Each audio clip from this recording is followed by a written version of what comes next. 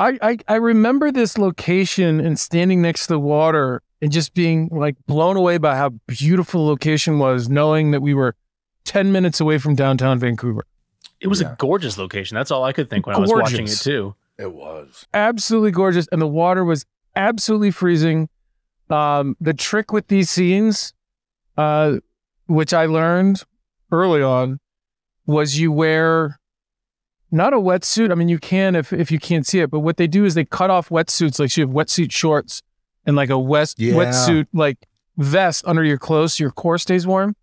It's still frigid, but you don't get hypothermia. And because when you're giving someone CPR, they can't be shaking like that. I hated wearing those suits. I remember those wetsuits, and then you have to put they had to put the suit, make the suit bigger so to put it over me, and it felt like it probably looked ridiculous.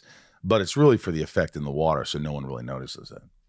Yeah, I mean, like when you watch, I forget that Leonardo DiCaprio movie where he gets trapped in the water, the one with the bear, Revenant, whatever it's called. Still don't know what it means.